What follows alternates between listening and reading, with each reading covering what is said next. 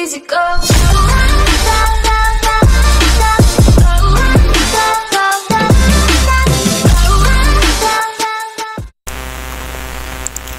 Alright, hello guys, welcome back to another video. Today, we're playing the Stanley Parable. And oh my god, this looks trippy as hell. Oh, new. Okay. So, playing a game, inside of a game, inside of a game, inside of a, okay, I'm just gonna click begin. I have seen people play it and I was like, I want to play it too. It is an old game. Kind of old. This is the story of a man named Stanley. I'm going to shut up now. Stanley worked for a company in a big building where he was employee number 427. Employee number 427's job was simple. He sat at his desk in room 427 and he pushed buttons on the keyboard. Orders came to him through a monitor on his desk, telling him what buttons to push, how long to push them, and in what order. This is what employee 427 did every day of every month of every year. And although others might have considered it soul-winning, Stanley relished every moment that the orders came in, as though he had been made exactly for this job. And Stanley was happy. And then one day, something very peculiar happened. Something that would forever change Stanley. Something he would never quite forget. He had been at his desk for nearly an hour when he realized that not one single order had arrived on the monitor for him to follow. No one had showed up to give him instructions, call a meeting, or even say hi. Never in all his years at the company had this happened. This complete isolation. Something was very clearly wrong. Shocked, frozen solid, Stanley found himself unable to move for the longest time. But as he came to his wits and regaining his senses, he got up from his desk and stepped out of his office. Alright, so, here we are. Why isn't it doing anything? This is very...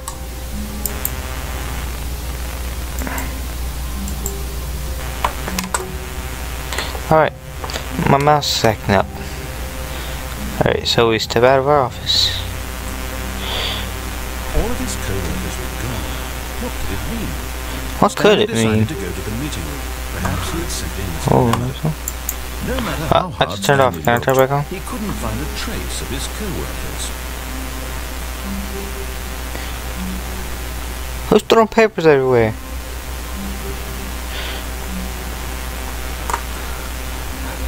Someone dropped their papers, and then there's one over here, and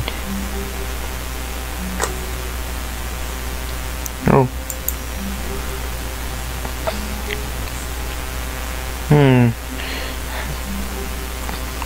okay.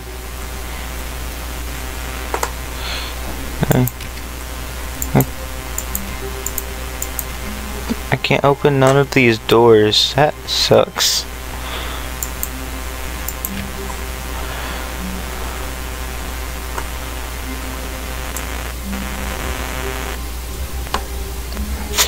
Okay, I don't know what that says.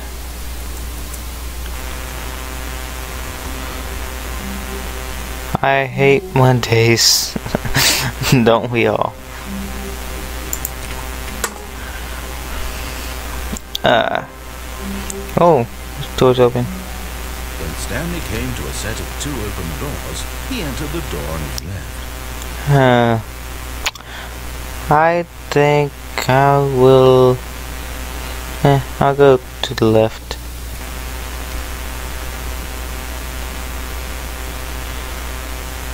I don't know if I should follow his orders though. Yet there was not a single person Let's just say. either. Feeling a wave of disbelief, Stanley decided to go up to his boss's office, hoping he might find an answer there. Targets. Push for funding for R+D of new coffee machine. Standard. Get Chris out of the broom closet. What? Hire someone to synergize papers. Papers are too synergized. Fire paper guy. Hire someone to fire the paper synergizing guy. Who moved my desk? Please keep the targets on the topic of. Stanley just stood there doing nothing at all. He seems to think I have nothing better to do with my time than to sit around and describe every fascinating little detail of his inability to do anything.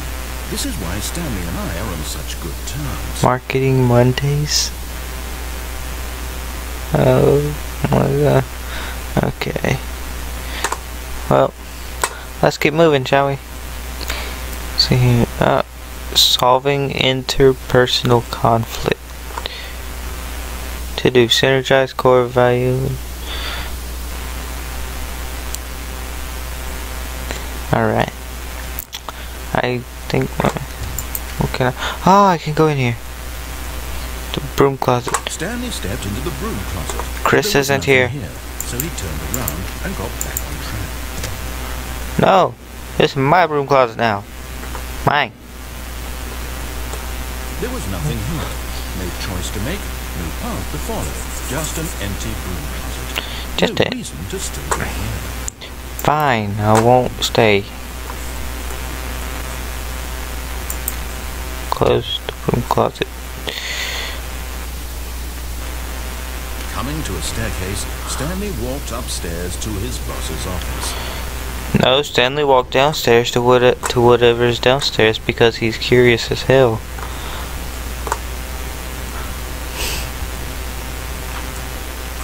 But Stanley just couldn't do it.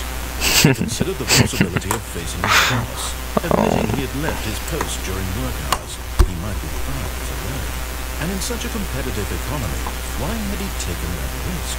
All because he believed everyone had vanished. His boss Wait, what? would think he was crazy. And then something occurred. I swear we to just Stanley. passed this car. Maybe, he thought to himself, maybe I am crazy. All of my co-workers blinking mysteriously out of existence in a single moment for no reason at all. None of it made any logical sense. And as Stanley pondered this, he began to make other strange observations. For example, why couldn't he see his feet? We just. Wait, what? Huh. That's a good. And for that matter, That is good reason. That's good. Were they simply repeating? No, Stanley said to himself, this is all too strange. This can't be 1, 2, B4. Not 3, but B. I'm dreaming! He yelled. This is all a dream. Okay, we was just in here. What the hell? His co-workers weren't actually wrong. He wasn't going to lose his job. What? Okay, these rooms are repeating. Oh my god. To go back to my boring real-life job pushing buttons. I may as well enjoy this while I'm still lucid. So, he imagined himself flying and began to gently float above the ground. Oh, no. Oh, no, I don't like this. No. Sailing through space on a magical star field, and it too appeared. It was so much fun, and Stanley marveled that he had still not woken up. How was he remaining so I can't see. lucid? And then perhaps the strangest question of them all entered Stanley's head. One he was amazed he hadn't asked himself sooner. Why is there a voice in my head dictating everything that I'm doing and thinking? Now the voice was describing itself being considered by Stanley, who found it particularly strange. I'm dreaming about a voice describing me, thinking about how it's describing my thoughts, he thought.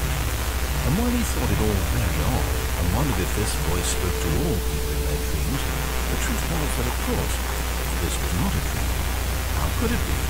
Was Stanley simply deceiving himself, believing that if he's asleep, he doesn't have to take responsibility for himself? Stanley is as awake right now as he's ever been in his life. Now, hearing the voice speak these words was quite a shock to Stanley.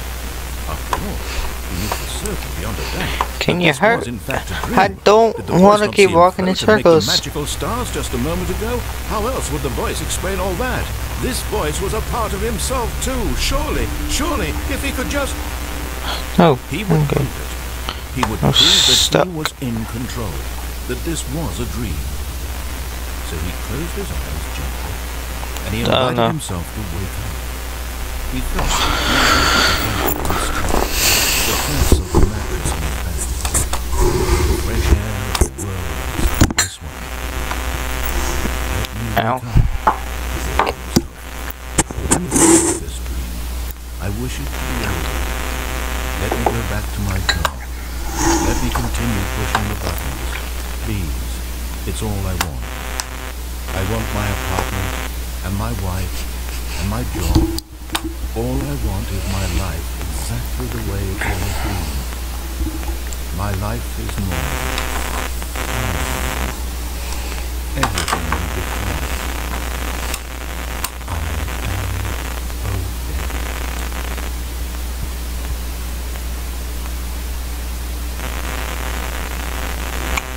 Damn it, we're still here. Stanley began to scream. Oh wait, no. Please, someone wake me up. My name is Stanley. I have a boss. I have an office. I am real. Please, just someone tell me I am real. I must be real. I must be. Can anyone hear my voice? Who am I? Who am I? And it. Oh. This is the story of a woman named Mariella. Wasn't this bad? Oh, wait a minute. Mariella woke up on a day after another. This was about Stanley though. And walked to her place. Whoa, what the hell? But on this particular day, her walk was interrupted by the body of a man who had stumbled through town talking and screaming to himself, and then collapsed dead on the sidewalk. And although she would soon turn to go call for an ambulance, for just a few brief moments, she considered the strange man. He was obviously crazy. This much she knew. Everyone knows what crazy people look like. And in that moment, she thought to herself how lucky she was to be normal. I am sane. I am in control of my mind. I know what is real and what isn't. It was comforting to think this, and in a certain way, this man made her feel better. But then she remembered the meeting she had scheduled for that day. The very important people whose impressions of her would affect her career, and by extension, the rest of her life. She had no time for this, so it was only a moment that she stood there, staring down at the body. And then she turned and ran. Then she turned and ran. This game is funny. I died though. Sad. I didn't want to die. But I did.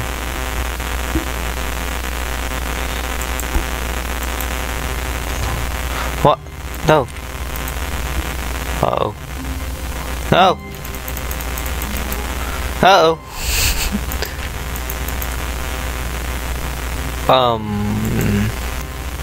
Well, gotta... I'm stuck.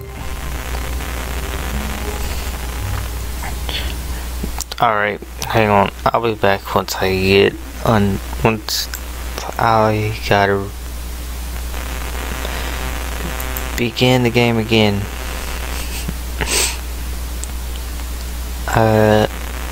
Honestly, I was gonna like pause the recording and go and restart the game, but then I realized I could just start again. Boom, and then boom, we're back. All of his co-workers were gone. What could it mean? Stanley decided to go to the meeting room. Perhaps. Yeah. I might follow his orders this time. When Stanley came to a set of two open doors. He entered the door on his left. Two open doors. I love this game. It's funny. But I'll follow him this time. Yet there was not a single person here either. Yeah. In a wave of disbelief, Stanley decided to go up to his boss's office, hoping he might find an answer there. Coming to a staircase, Stanley walked upstairs to his boss's office.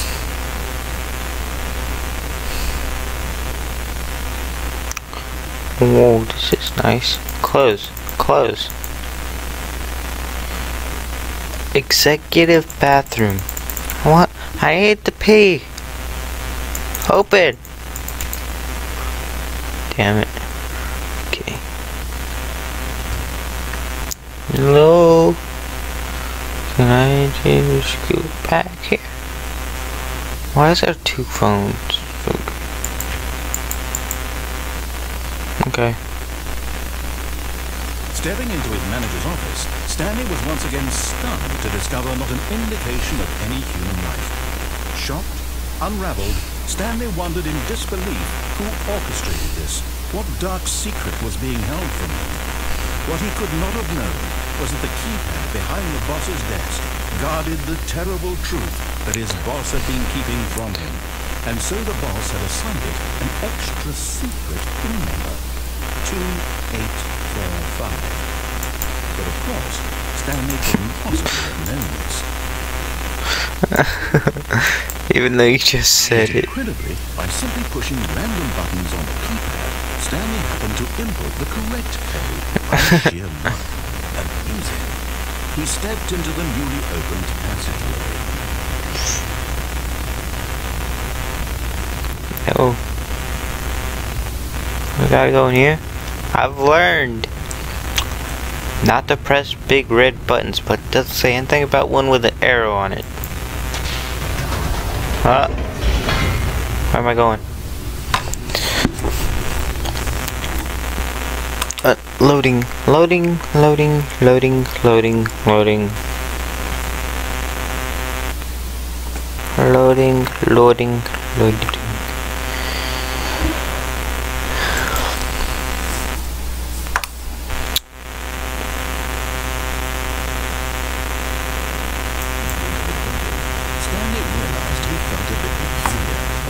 A stirring of emotion in his chest, as though he felt more free to think for himself, to question the nature of his job. Why did he feel this now, when for years it had never occurred to him? This question would not go unanswered for long. Let's... Oh, I can't see a thing. Okay, that is dark. Okay, I can see a little bit. What?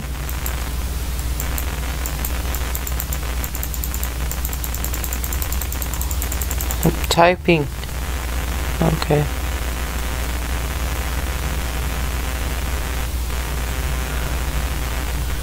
Okay. So Stanley walked straight ahead through the large door that read Mind Control Facility. I can't see it, so I don't know what it says.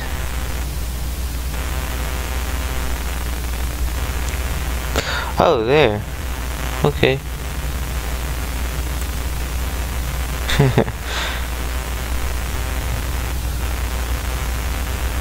Oh, button. This isn't the red button. The lights rose on an enormous room packed with television screens. What horrible secret does this place hold? Stanley thought to himself. Did he hit the strength to find out? I don't know. Ah, it's opened. Nice.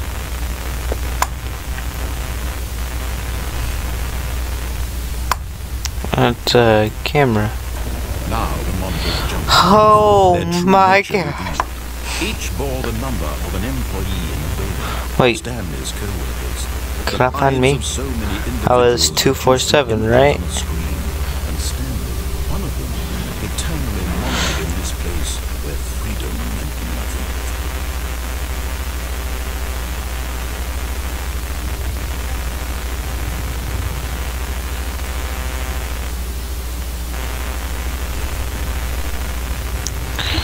Was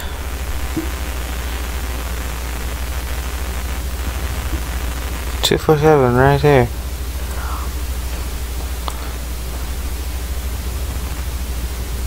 Right there. Yes. That's me. 247. Huh. Okay.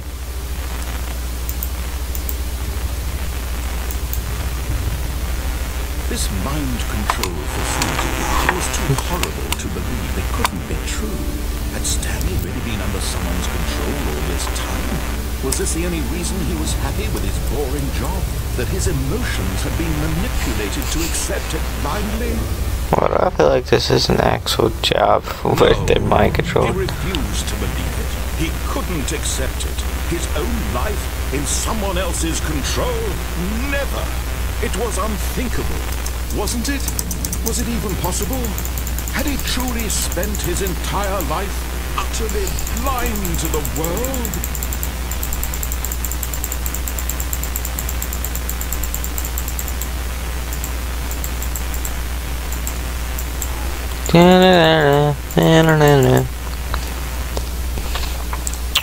Alright.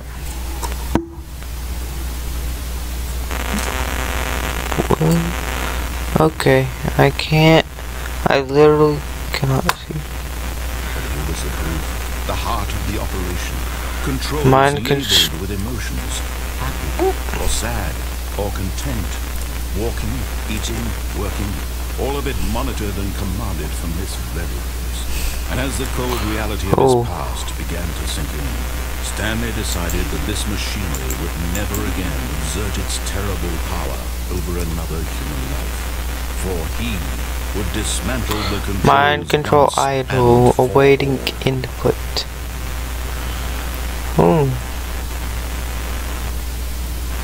System power on or off. Shall I press off? Shall I press E? Oh. Okay.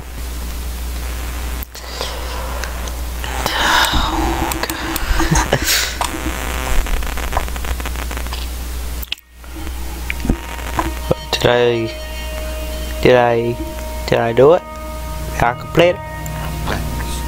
Black. And a rising chill of uncertainty. Was it over? I don't know, was it? Yes. He had won. He had defeated the machine. Unshackled himself from someone else's command. Freedom was mere moments away. And yet, even as the immense door slowly opened, Stanley reflected on how many puzzles still lay unsolved. Where had his co-workers gone? How had he been freed from the machine's grasp? What other mysteries did this strange building hold? But as sunlight streamed into the chamber, he realized none of this mattered to him, for it was not knowledge or even power that he had been seeking, but happiness.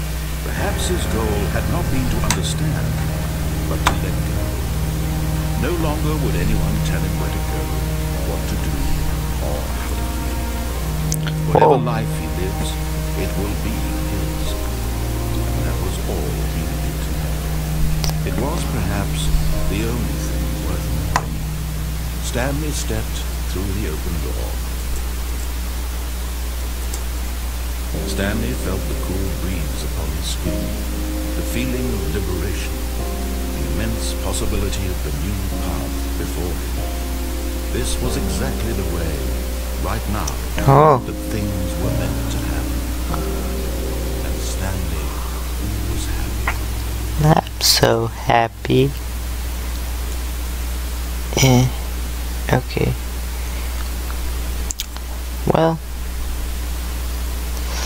I guess that's gonna be it for this video.